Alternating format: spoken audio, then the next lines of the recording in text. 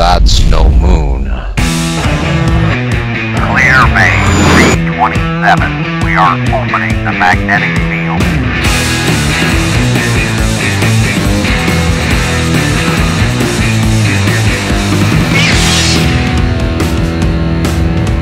Hello there, and welcome to Docking Bay 327.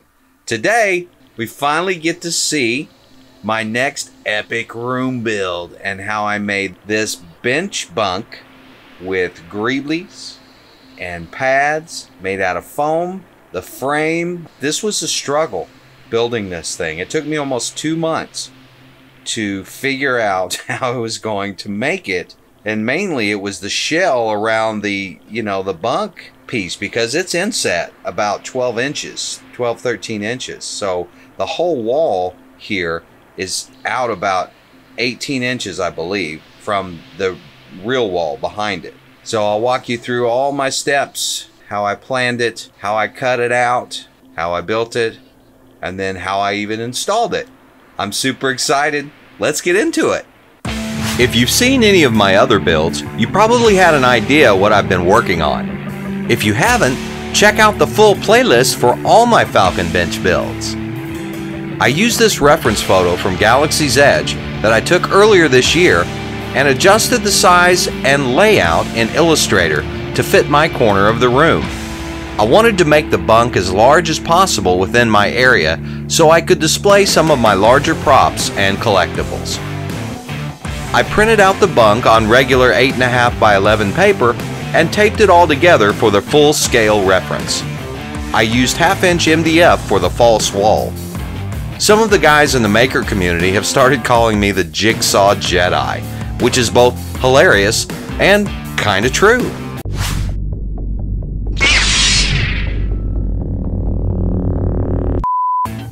I rely almost exclusively on my jigsaw for my projects. I played around with several different concepts for the framing and shell of the bunk, finally settling on a combination of masonite and foam. I was actually hoping the masonite was flexible enough to handle the curves, but it ended up breaking, so I had to improvise with leftover floor mats. My biggest concern for this whole build was how to give it enough strength to hold up over time. I decided to use a section of this wire closet shelving for the largest section of the bottom. I also found that strips of styrene and hot glue work brilliantly for the curves and makes a surprisingly strong bond to the MDF. I then went to work on the panel. It's greebly time. I used small hex bolts to attach all the parts to the back and screwed it into the frame for a nice, sturdy connection. Finally, it was time to cut all the foam shapes that would line the inside of the bunk. This is a grueling process and took several days to cut, round over, sand, and heat seal. Now, I'm not even close to the foam smith that other makers are. I still consider James Cully from the Rebel Base builds the foam master.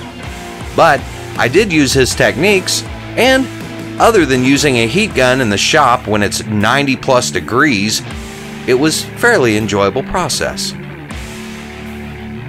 Once that was done, I sprayed a coat of primer, and as you can see here, I used whatever I had on hand. I was a little nervous about the red showing through, but the smoky beige still covered it beautifully. I wanted to put it all together in the shop, so I clamped the MDF wall in a 90-degree angle and went to work attaching the bunk to the frame and shelving contraption I put together. Because I used masonite and foam and a minimal frame, it was easy to maneuver and slide into place without any help. Piece of cake. I then glued all the foam pieces to the frame with contact cement. After that, it was all about the accoutrement.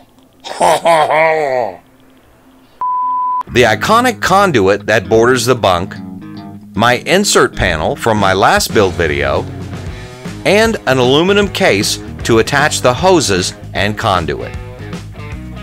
Finally, it was ready for install. My buddy Ethan helped me carry it down and hold it in place while I attached it with pocket screws. And here is the final result.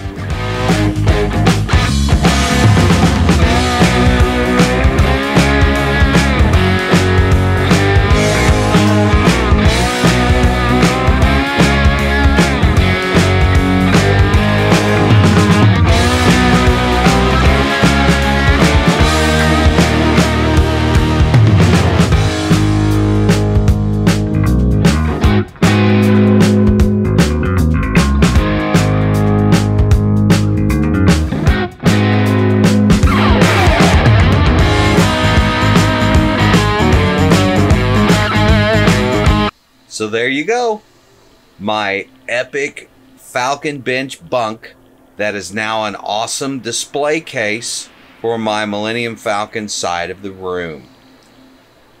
Hope you enjoyed this video. If you did, please give me a thumbs up. Subscribe if you haven't already, and make sure to hit that alert bell so you'll be notified when I push out new content. Thank you all so much for being patient with this build. I know it definitely took longer than I had hoped it would, but I'm thrilled with how it turned out, and hopefully this is a good example of perseverance. Just sticking with it, even when you get to the point where you're just ready to give up, because that happened a couple different times. So thank you all for watching. Stay tuned for more content, and until next time, build with what you know and figure out the rest.